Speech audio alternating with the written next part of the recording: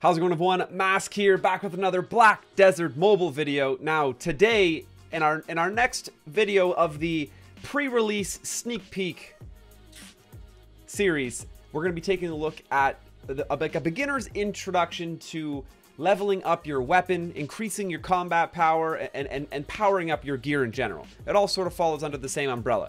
So I've been questing, I'm level 31 now, and I've really hit a wall where I'm not strong enough to beat these quests. I'm really struggling on them, and I'd like to get a lot stronger. I'm only at 955. They're starting to suggest me to be in the thousands for this content, and let's take a look at how you do it. So obviously you're gonna have your gear, your main weapons in the game. You have jewelry, you have actual, I would call it armor, and you have your weapons. My weapon's currently +1, but I have this weapon I invested in earlier, spent all my currency on to get it to +15. Well, it turns out that's actually not the worst thing in this game. And I'll show you why. You can take that +15, and I never really truly would have noticed. But we can take the +15 and feed it into our new weapon that we've gotten, and basically preserve that enhancement that we have on it. So if I go ahead and throw this, my new staff, yellow being better than blue, into the middle here, go ahead, add the +15 weapon, we have an 80% chance of transferring +15 onto the new one. Now, it's going to go, the way it works is it goes down, you lose 1 level. So we're going to go from +15 down to +14, but that's better than losing it all. Like, seriously, that's a pretty sweet deal. Now, I'm sure there are, this looks like there's probably a side currency that we can add to probably make this 80% better. I'll take an 80% gamble. I certainly hope I don't fail an 80% here, just for the sake of this. Okay, we're good. So, the +15 now transferred onto my main weapon, which is +14, which is phenomenal. That's an amazing increase. And it looks like I also had my side weapon at +5. It's going to transfer over, but it looks like it's being reduced to +3.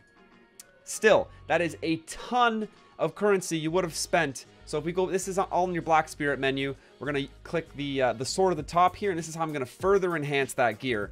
And I would have said it's hundreds of these stones I spent to get my previous piece of gear to where it is at +15. So I'm glad I am actually able to preserve those enhancements and move it on to your new, stronger pieces of gear.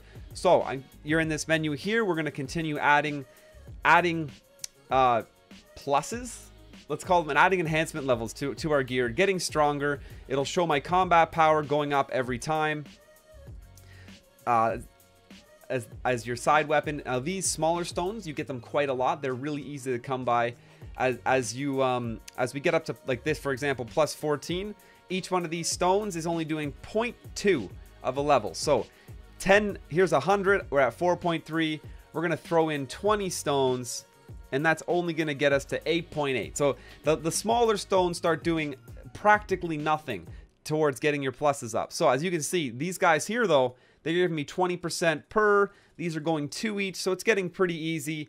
I've played a lot of games where you're doing a lot of enhancing. I don't gamble anymore. You fail, they go down, you break stuff. I don't know the full details on failing, but for now, I highly suggest just push to get those guaranteed enhances. What is it worth for you? You're saving a couple stones here or there. It's just totally not worth the chance at failure. Oh my gosh.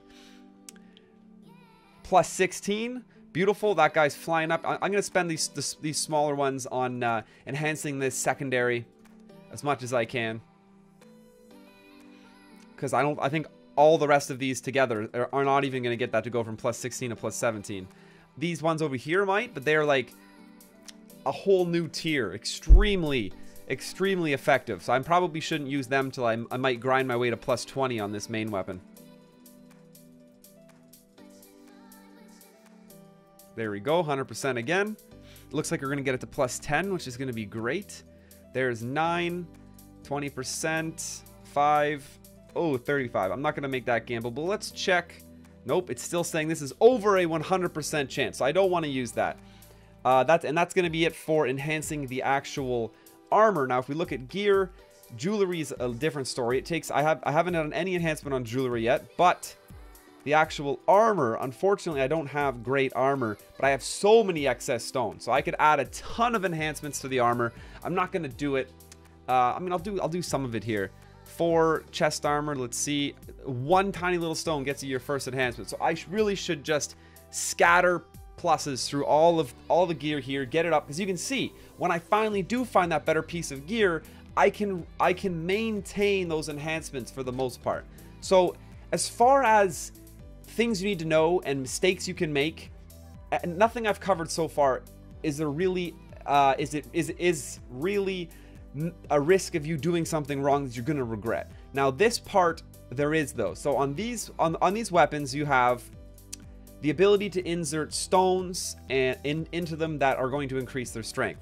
So let's look at, that's this section right here. We pop this up and I currently have this legendary level, let's call it a jewel, inserted in the weapon. Now it's going to cost me 100 of either one of these 2 currencies, a fairly rare currency that takes a lot of time for you to build up and stack up that much.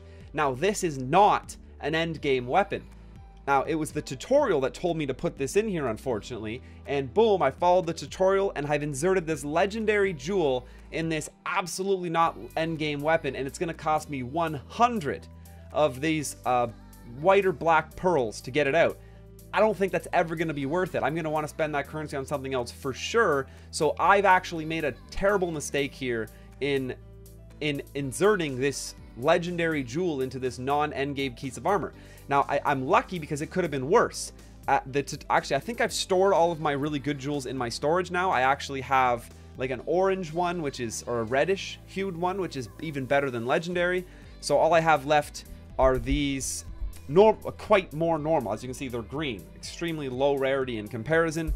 So I suggest inserting ones like these into all of your gear for now, because these are easy. They're not expensive to take out. In fact, they're not worth enough for you to even care about having to take them out later. I wish I don't have my translation overlay up right now. I disassemble it. Normally you see my phone sitting here, and that's how I've really been following all the context. So I'm not sure what all the individual stats that these jewels are giving, so I don't know what I'm going to throw in quite yet, but that'll be really obvious to you on the English release where you can read everything plain as day. But I just wanted to point out somewhere where you can actually make a mistake that you're seriously going to regret is right here with your gear, inserting these, let's call them jewels, gems, whatever, into your weapons. They give bonus effects. So the bonus effect on this, I believe it's 4.4% movement speed, and I don't remember what the 5% was, but it's made my weapon definitely stronger.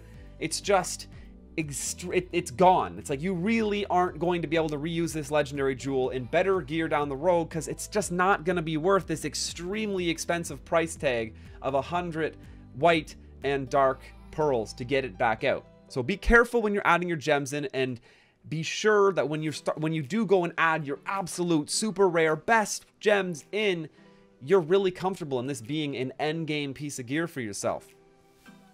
And that really covers the basis entry level gear. That's going to get you through your first couple days. You follow that, you can feel free. I'm someone, when I start a game, I hoard all of my currency because I have no idea what I'm doing. I don't put any stat points in. I don't level up my skills because I'm always worried about making a mistake and ruining a character, or putting points somewhere where they don't belong and not being able to undo it. I'm always so terrified of that. So at least with the armor and adding enhancement levels to the armor, you're totally safe. Just be careful about putting the jewels in, and you're good on that front. Now, I got a lot more to learn still when it comes to stats, skill point leveling up, but that's the whole reason I'm playing on the Korean server right now, to learn that and to get ahead. You should come and hang out. I'm streaming live right now at twitch.tv/MasTV. I'm going to be live as much as I can leading up to the launch, and of course, after the launch goes, I'm going to be live more than as much as possible. That's exactly what I'm excited to do. And that's my next up is skills, stats, skills, and I'm gonna be looking at different characters, the different characters that are available on release.